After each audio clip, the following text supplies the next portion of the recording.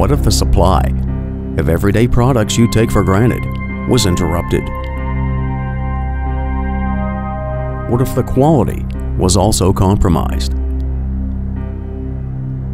What if something you depend on could no longer be depended on? Most people never stop to think, what if?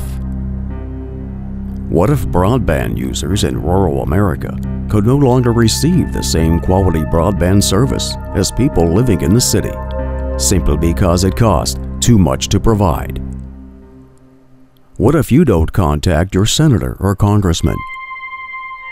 Do it today. Tell them to support your small-town broadband service.